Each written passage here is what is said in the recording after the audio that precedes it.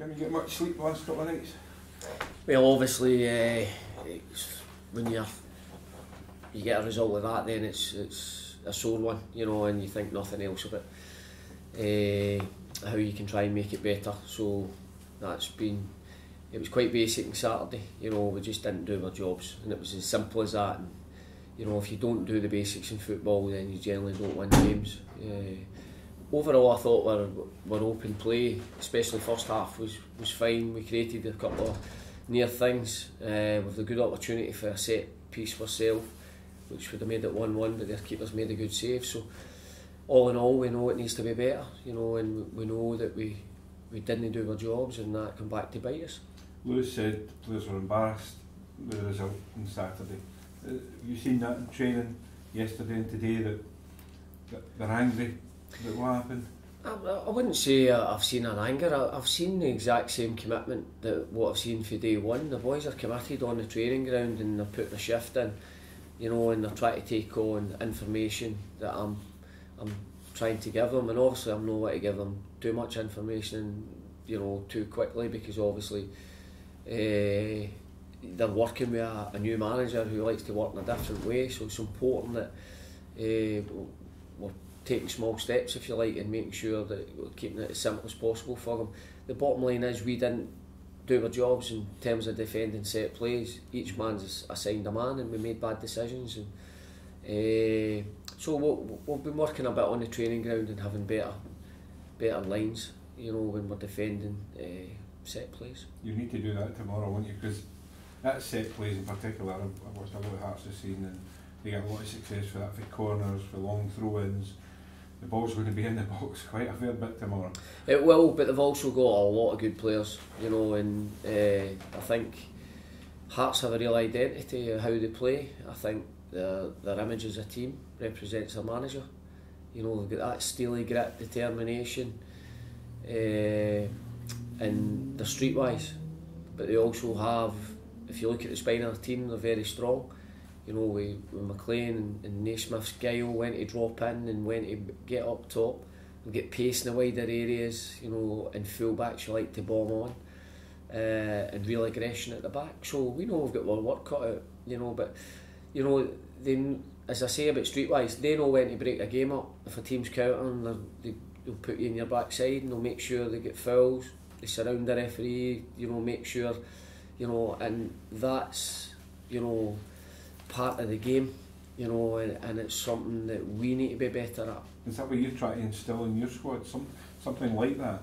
Well, you're going to put your own stamp on it, you know, but for me, I want to play, you know, a high pressing game. I want to get in people's faces and don't let them enjoy the game, but that's not going to happen in the space of 3 days. You know, we're going to have to, you know, right now I'm still analysing the playing squad that we've got, and you know, you think you know players from watching games from outside, but it's not until you work with people and you see them in pressurised situations and you see how they react to that, how they react to adversity, and how they are when they're confident. You know, so that takes a number of weeks, you know, to make sure that you're working that out. There's been a lot of doom and gloom about Dens Park this season. Big black clouds hanging over it. Lost Neil, you're in. Lost first game, but a win tomorrow night, Jim, you could potentially jump 3 spots in the table. Yeah, is that what you dangle in front of the players and say, look, okay, forget that, it's gone? Yeah, of course it is. You know, it's about, we've got an opportunity to move off the bottom of the league. You know, so that's the sole aim. You know, keep it as simple as that. You know, as an opportunity to pick up the points. You know, we're at home, we're in front of our fans. Go and give them something to get off their seats about and shout about, you know, and it's about show that commitment for each other, you know, but be equally aware of Hearts' strengths, you know, listen to what's been said and obviously what they've been shown in terms of Hearts' preparation and with the work that they do, you know, but that's how you've got a chance of winning games. But we need to make sure that we defend well. You know, we know we're going to be put under pressure, balls into the box, and as I say, they've got full backs who like to hit bylines and get crosses in, so it's up to us to put on a performance. Sometimes when managers come in, it's because the squad isn't good enough, that's why the team's not performing well. But there's also been a sense around here, certainly from and me watching, you obviously mentioned you'd seen them from outside a couple of times as well. There's enough good players here at Dundee that means they shouldn't really be where they are in the bottom of the league. I mean, do you feel that you've got the building blocks here to make a difference when you can affect that? Well, I'll soon find that out over the next 2 months. You know, when I'll have learned everything there is to know about the players. As I say, it's when results are happening, adversity on the training ground, what you're seeing. You know, but I firmly believe there's a good group of players here, a core group of players. You know, but it's about more than ability. It's about being organised. It's about being structured and making sure you do those jobs that you're assigned to do.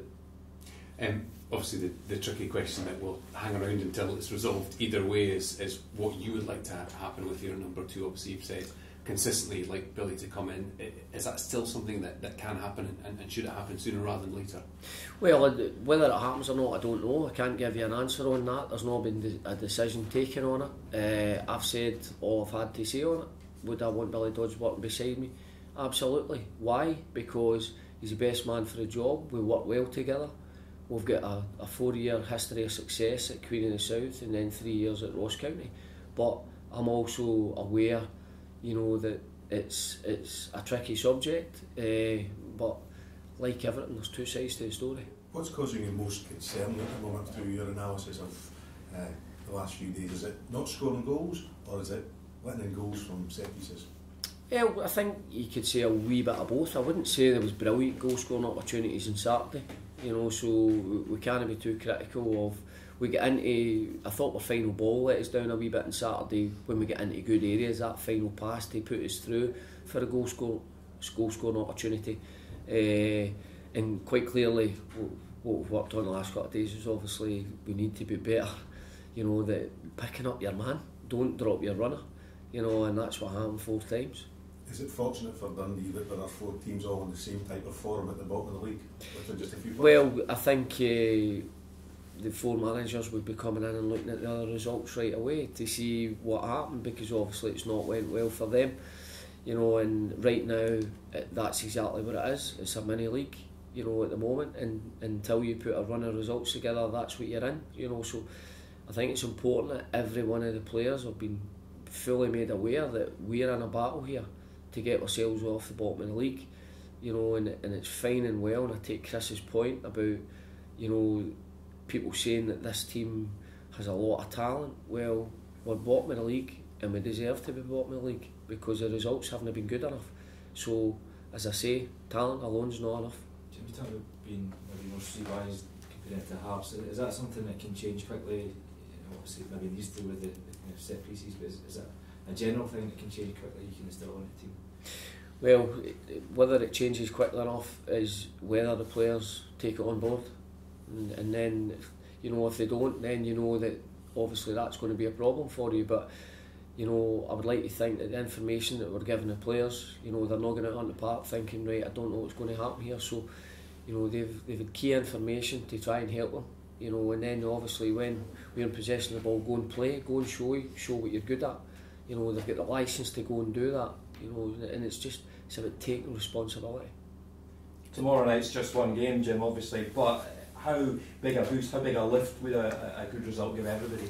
Oh, it'd be fabulous, you know. For a start, we win tomorrow, we're off the bottom of the league, and that's the key goal. And there's nothing better than being able to do that. And obviously, our second game, that would be magic. And the supporters, how important is it that they get together, get behind the guys? Supporters at any club are huge, and they come out in their numbers here, you know, and it's so important that we give them something to get excited about equally. You know, it's a two-way street with supporters. They need, you know, I'll ask for a bit of patience, but I obviously know that my team needs to give them something, you know, to get excited about as well. So that's a responsibility that falls on me and the players, you know, to make sure that they're getting fully behind us and getting as vocal as we possibly can. I've played here when the Dundee crowd's bouncing, and it's intimidating, you know, and that's exactly what we want to have. And how's the team news shaping up? Yeah, we're status quo's the same. The injuries are still the same as well, so there's no change.